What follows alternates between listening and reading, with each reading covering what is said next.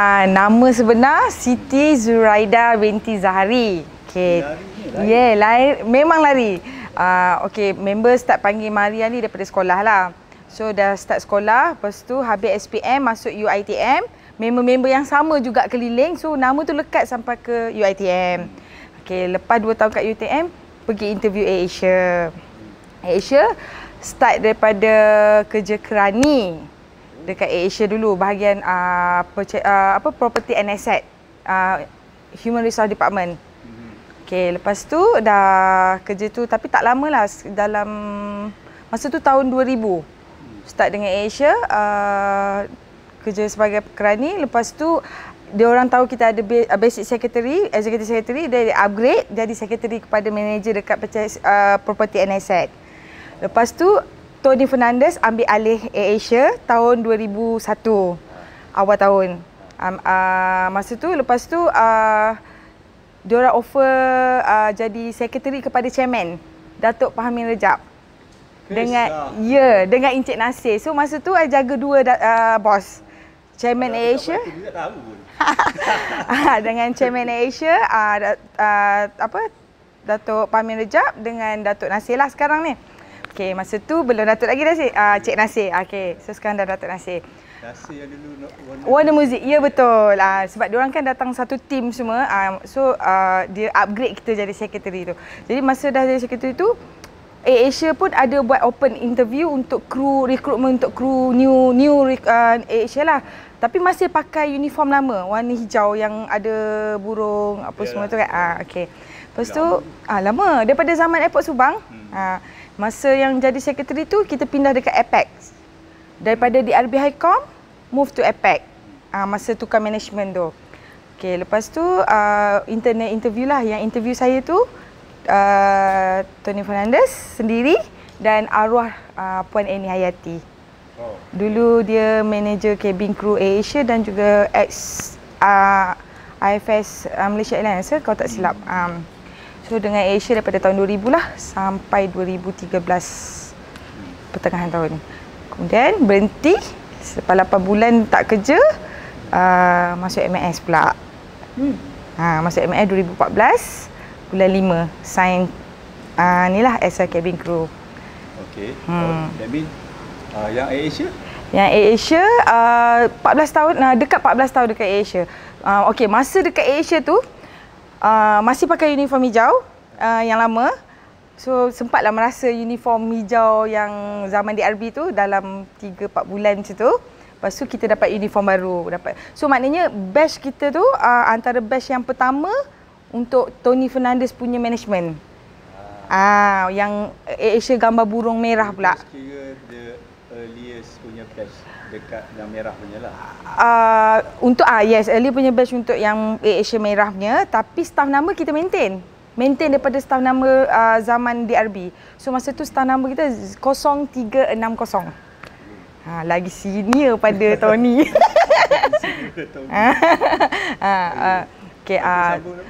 Okey, lepas tu dekat AirAsia masa tu saya paling muda, cabin crew paling muda dalam AirAsia. So biasalah bila paling muda selalulah dibuli sikit, tapi tak kena taruk. Tapi diorang suka menyakat, suka kacau-kacau, suka yelah budak masa tu baru umur 20, 21 kan. Lepas tu 2013 hujung tahun berhenti, buka restoran lah kononnya. Bersama suami. Lepas tu rasanya kita masak dengan mak mentua. Lepas tu dah 6 bulan, 5 bulan macam tu lah. Rindu nak kerja balik.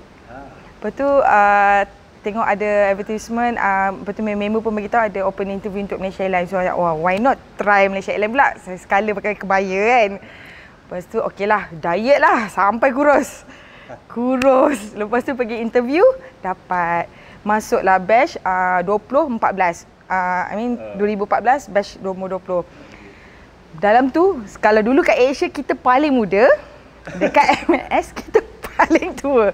Yang ada dalam tu paling muda 19 tahun. Tiba-tiba bila interview kat kakak ni, saya 33 tahun. Malunya nak sebut masa tu. So, berapa lama dekat MAS? 4 tahun lebih. 4 tahun lebih dengan MS. Lepas tu? Lepas tu macam penat je. Tanya Acong, dia cakap okey, kita pun berhentilah 24 jam. Okay. Alright, masa first interview kat Asia tu, masa tu kira kali pertama interview yang kerja office kan. Jadi yang kali kedua jadi cabin crew. So kita pun masa tu make up pun tak berapa nak pandai sangat. Takut tu tak usah cakap lah. Lepas tu cakap English pun tak adalah terlalu terabur kan? Boleh cakap tapi tak confident. Sebab budak lagi masa tu kan, baru 20, 21 macam tu. Pergilah. Malu tu malu tapi ya orang cakap rezeki kan. Sembang dengan Tony pun macam okey, dia kata. Tony interview tu? Ya, Tony Fernandes sendiri yang interview. Masa tu dalam bilik tu cuma ada 2 orang je. Tony Fernandes dengan penyanyi arwah penyanyi Hayati. So Tony tanya apa? Tony tanya betul ke nak jadi cabin crew, bukan ke jadi secretary tu dah okey, dia tanya kan. Lepas tu cakap suka tengok kakak-kakak lalu pakai uniform depan. Jadi bila tengok macam nak try. Lepas tu Tony cakap okey, I boleh bagi try. Lepas tu apa yang you nak yakinkan lagi untuk I ambil you as a cabin crew? I cakap I akan ambil kelas English. Cakap macam tu. Lepas tu okeylah interview. Tapi dalam semua tu saya ingat lagi poin ni hati cakap. Sampai hari ni saya ingat. Dia cakap masa interview dia kata make up semua dia tegur make up okey, you punya make up okey, cuma kita as a perempuan and bila dah jadi kru, ingat satu je, keluar macam mana malas pun at least bedak dan maskara kena pakai. Kenapa dia tanyalah? Sebab maskara tu ibarat rumah gantung langsir. Kalau tak pakai maskara, umpama rumah you tak ada langsir. Jadi dogol tingkap gitu. So sampai hari ni keluar macam mana pun maskara mesti pakai. Itulah tips dia. Biar kira macam dah biasa kru pun jadi kan? Ya. Okey. Ada stage apa masa tak ada terus masa tu kita buat internal interview. Ramai masa tu? Ramai juga. Yang internal interview tak silap ada dalam dekat 20 orang, tapi yang dapat cuma 2 orang je. Wow. Cuma 2 orang saja yang dapat. Seorang lagi lelaki, apa nama dia tak ingat, seorang lagi Nina Mastura. Dan Nina Mastura cabin crew manager Asia, baru je resign 2-3 bulan yang lepas. Dia maknanya yes, dia sama batch lah. So yang terus untuk interview tu Nina Mastura dengan kita lah. MAS pula macam mana? Yang MAS pergi interview tahun 2014 kan? 2014 pergi interview macam biasa, ikut macam mana semua orang yang alamilah interview macam biasa. Ada stage pertama, kedua, ketiga. Yang mula-mula sekali masuk, dia ambil kita punya dokumen. Dia suruh kita tunjuk semua sijil. Okey, dah tunjuk semua. Lepas tu stage kedua, dia start check berat, tinggi, tengok tangan sampai ke siku untuk stewardess. Lepas tu dia suruh angkat kain, dia tengok daripada kaki sampai lutut. So siapa yang ada stem-stem ke, parut-parut ke, tetu-tetu ke, sebelum pergi interview tolonglah buang. Memang dia tengok. Kenapa dia tengok tangan? Sebab kita pakai uniform kebaya kan, lengan dia sampai siku. Jadi dia tak nak ada tetu, kalau orang yang ada tetu lah. And then kalau orang ada macam scar, jahit apa semua tu terlampau obvious, dia tanyalah if let's say you dapat, macam mana you nak cover. Dia bukanlah terus reject terus tak, tapi dia tanya macam mana you nak cover. Sebab masa interview dekat mes tu ada macam sikit scar dekat pergelangan kaki. Lepas tu dia tanya okey, kalau you dapat ni macam mana you nak cover you punya scar tu. I cakap scar ini bukan permanent scar, dia sebab I ada macam gatal itchy. Jadi bila kita gaul lama-lama dia macam dark sikit kan. I cakap pakai pantyhose should be okay je kan. And then lama-lama dia akan lighter. Dia cakap okay. Dia masih bagi kita peluang lah. Cuma dia tanya macam mana you nak solve problem tu if let's say you dapat. Macam itulah masa interview. Tapi yang paling important dia akan check berat. Tapi masa tu slim lah, tak macam ni lah. So masa tu berat mesti ideal lah. BMI 23. Masa tu. Kalau macam tinggi 165, maksimum boleh berat 63 kilo je. Untuk tinggi 165. Dia tanya apa, introduction about yourself ke apa? Macam biasa, masuk interview 5 orang kat depan. Semualah yang big boss semua, dia tanya, first kali introduce yourself macam biasalah, perkenalkan diri, umur. Lepas tu dia tanya experience, pengalaman bekerja. Tu bila sebut pengalaman kerja, dia tanya, betul ke awak nak kerja lagi ni? Lepas tu dia cakap, banyak experience. Lepas tu kalau dekat Asia dah leading stewardess, ni masuk ni jadi normal crew. Okey ke? Saya cakap, tak apa sebab saya nak belajar untuk buat kapal lagi besar. So dari situ, lepas tu dapat. Soalan selepas itu stage kedua, ketiga. Itu yang stage yang ketiga yang interview tu. Yang pertama dia check dokumen semua. Lepas tu yang kedua hari yang sama semua. Tapi masa tu ramai datang sebab dia buka bukan untuk ex-crew, campur. Ramai ex-crew juga yang datang, tapi rasanya yang dapat masa tu ex-crew tak sampai 8 orang kot yang dapat. Yang lain semua dia ambil fresh. Pernah handle kematian on board. Pengalaman, tapi bukan my flight, I take over flight tu. Passenger naked on flight. Fully naked. Serious? Yes. So kita punya flight delay sebab kita nak take over kapal tu. So dia delay because of benda tu. Jadi kita dapat story fresh lah. Dia mati? Yang first story mati. Itu mati tu dia wheelchair passenger. So flight tu Surabaya masa tu pula I baru je naik leading stewardess. Tahun 2003 masa tu. 2003 baru je jadi leading stewardess. So dugaan lah kan. So dia on board, dia masuk. Lepas tu muka dia sangat pucat, pale. Lepas tu tanya dia kenapa dia sakit. Dia cakap dia tak sihat, dia demam ke apa. And dia baru balik jumpa husband dia, kerja kontrak dia is a Indonesian lah. Lepas tu I cakap okey. Lepas tu dia cakap dia nak pergi toilet. Dia cakap okey lah, I bawa dia pergi masuk dia pergi toilet. Sekali tunggu lamanya tak keluar-keluar, ketuk-ketuk tak keluar-keluar. Passenger dah nak habis boarding ni, dah start buat head count dah.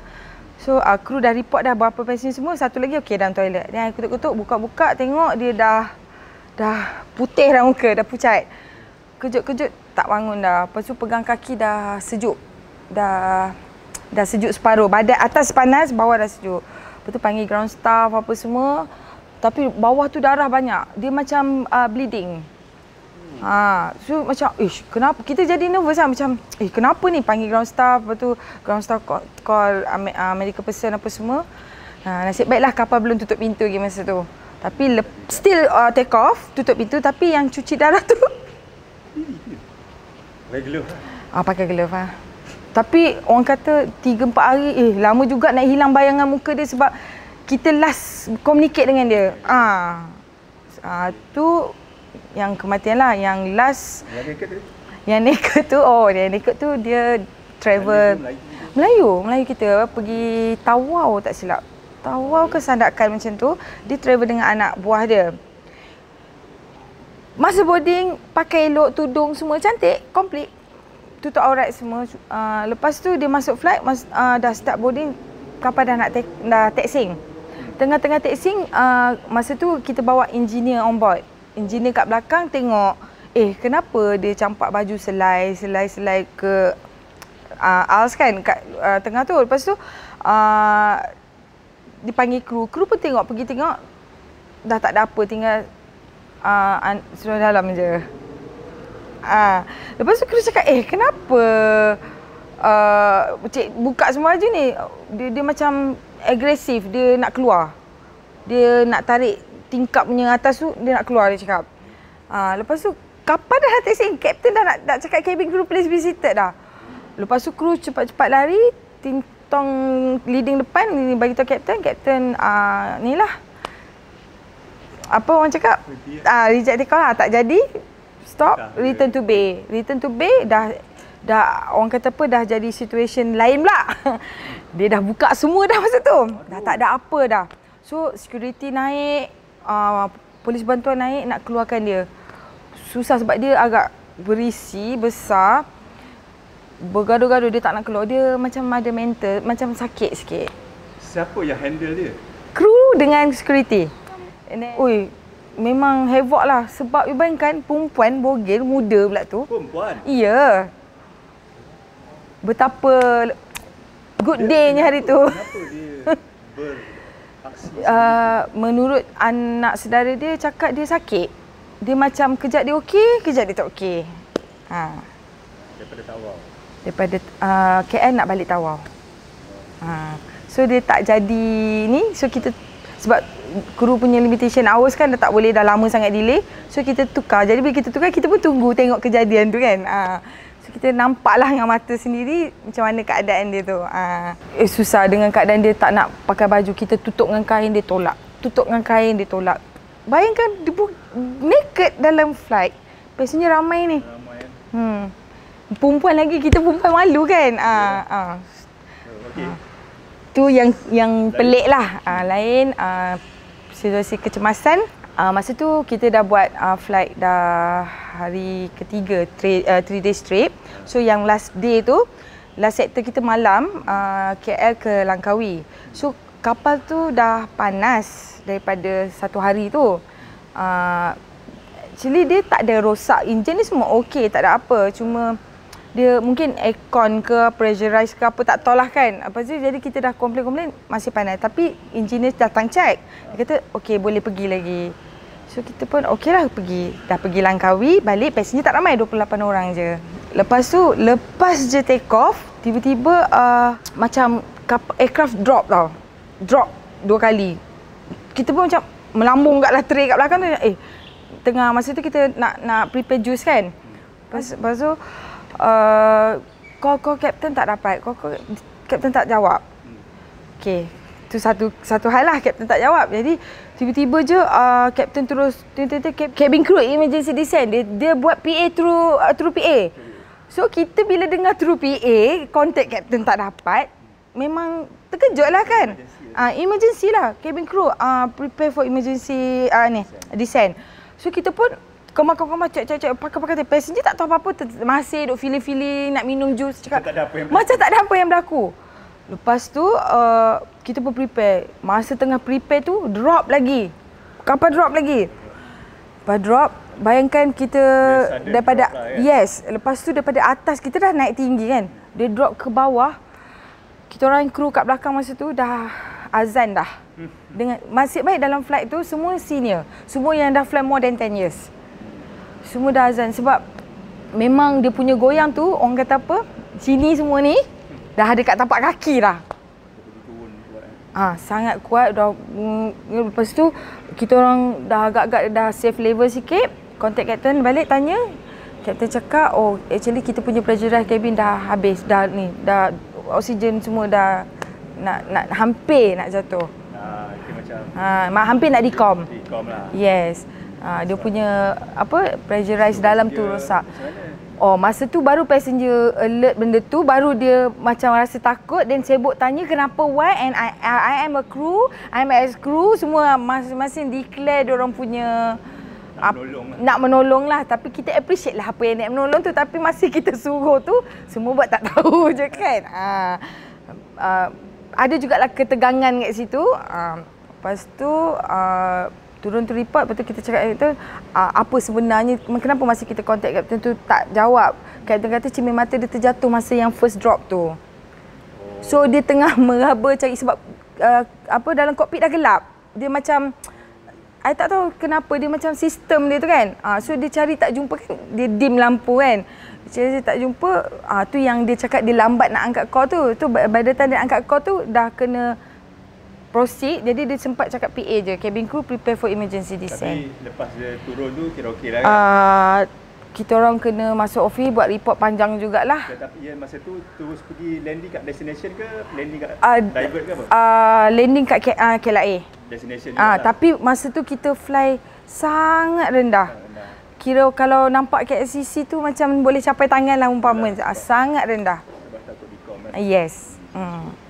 Tu nasihat kepada kita punya penumpang kalau ada situasi kecemasan macam tu. So through your experience lah, apa yang you nak nasihat kepada kepada semua penumpang-penumpang dalam Malaysia ni ke, tak kira luar Malaysia ke, yang mana naik kapal terbang ke apa-apa, kapal laut ke, apa ke, kalau flight attendant, cabin crew bagi instruction, tolonglah ikut. Tolong ikut. Sebab kadang-kadang memang benda tu belum jadi, tapi sebab belum jadilah kita nak secure benda tu. Kalau dah jadi, dah tak guna. Jadi bila cabin crew cakap, "Cik, tolong pasang tali pinggang," pasanglah tali pinggang. Jangan ambil mudah benda tu. Kadang-kadang benda nampak tak ada apa, tiba-tiba suddenly the drop memang boleh melambung sampai ceiling. Jadi sebagai cabin crew, kita semua nak nasihatkan, tolong dengar cakap cabin crew. Kalau kita for safety reason lah.